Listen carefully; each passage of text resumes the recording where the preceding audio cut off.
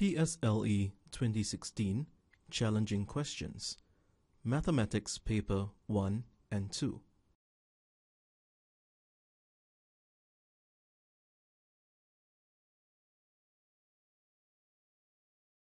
Let's look at the first question.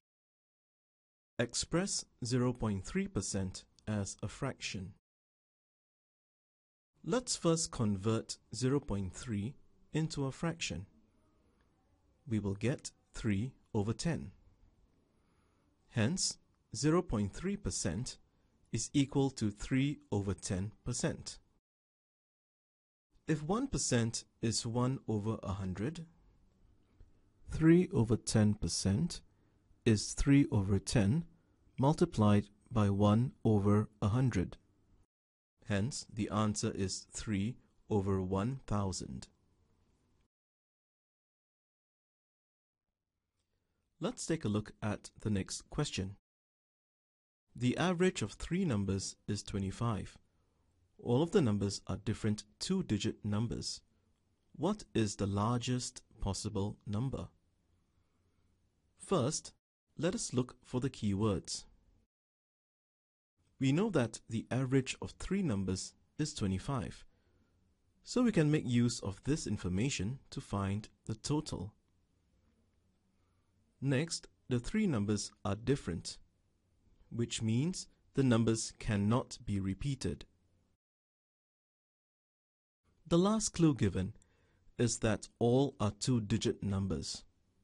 Some examples of two-digit numbers: 25 or 41.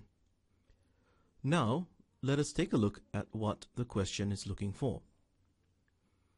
We are required to find the largest possible number among the three two-digit numbers. In order for us to find the largest possible number, we need to know the other two numbers. They must be the smallest two-digit number and the second smallest two-digit number. All three numbers, when added together, will then give us the total. Let us now find out the total. We take 3 times 25 to get 75. Next, we identify the two smallest two-digit numbers. The two smallest two-digit numbers are 10 and 11.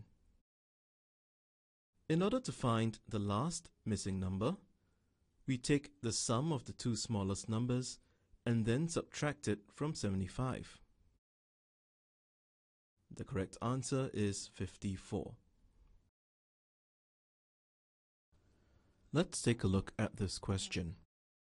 Some children were divided equally into two groups. There were 20 more boys than girls in Group A. There were 12 more girls than boys in Group B. 45% of the children were girls. How many boys were there in total? Let's look at the second sentence. We can draw models to visualize the information. There were 20 more boys than girls in Group A. We use 1 unit to represent the number of girls. Therefore, the number of boys is 1 unit plus 20. Let us now look at the third sentence. There were 12 more girls than boys in Group B. As we do not know the actual number of boys and girls in each group, we use parts to represent the number of boys and girls in Group B. Since we know that 45% of the children were girls, we can rearrange the information to group the boys and girls respectively.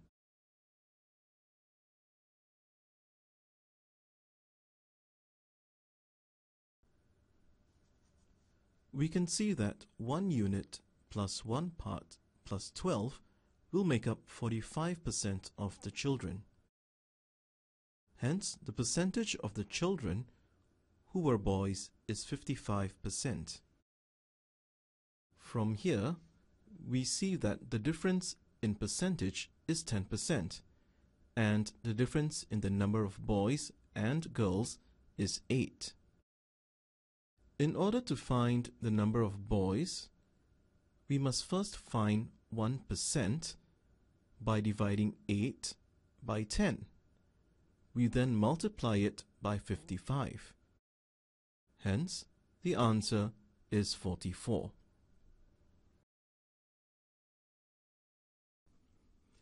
Let us read this question.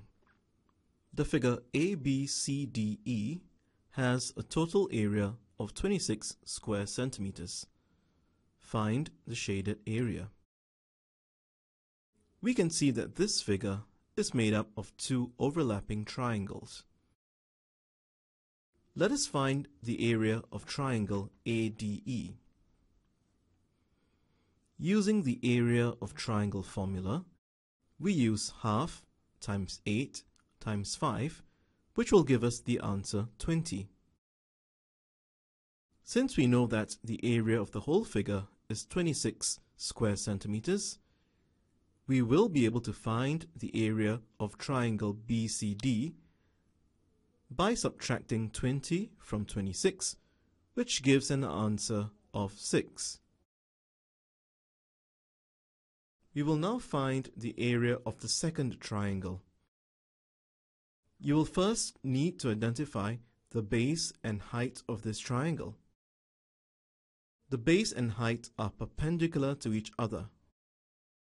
Therefore, the area of triangle CDE is half times 5 times 4, which gives us the answer 10. Since the area of triangle CDE is 10 and the area of triangle BCD is 6, we can find the shaded area by subtracting 6 from 10. Hence, the shaded area is 4 square centimeters. Let's take a look at the next question. There is a total of 18 light bulbs which are distributed evenly along three sides of rectangle ABCD as shown in the diagram below. The light bulbs are placed along one length and two breadths of the rectangle. The breadth of the rectangle is 260 centimeters. Find the length of the rectangle. Let's take a look at the first sentence. The 18 light bulbs are distributed evenly along three sides of rectangle ABCD. The second sentence states that the light bulbs are placed along one length and two breadths of the rectangle. Take note that the bulbs are not placed along the four sides of the rectangle. Only three sides contain all the 18 bulbs. There are 5 bulbs on the breadth of the rectangle, so there are 4 gaps among the 5 bulbs. We also know that the breadth of the rectangle is 260 centimeters. We can find the length of each gap by dividing 260 centimeters by 4. Each gap is therefore 65 centimeters. Similarly, there are 5 bulbs on the other breadth of the rectangle.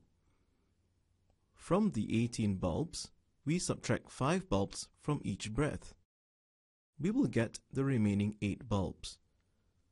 Note that there are 2 additional bulbs from the corners C and D.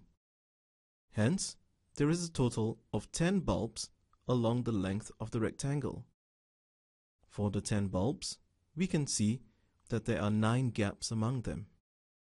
If each gap is 65 centimeters, the total length of the rectangle will be 585 centimeters. Let's take a look at this question. A mixture of orange juice needs 600 milliliters of water and 1 liter of orange syrup. How many liters of water is needed to make a mixture of 4 liters of orange juice? Now, let us look at the first sentence. A mixture of orange juice needs 600 milliliters of water and 1 liter of orange syrup. Hence, 600 milliliters of water and 1 liter of orange syrup makes us 1600 milliliters of the mixture. So, in one portion of mixture, there is a volume of 1600 milliliters. Now let's look at what the question is asking. You are required to find the volume of water needed to make 4 liters of mixture.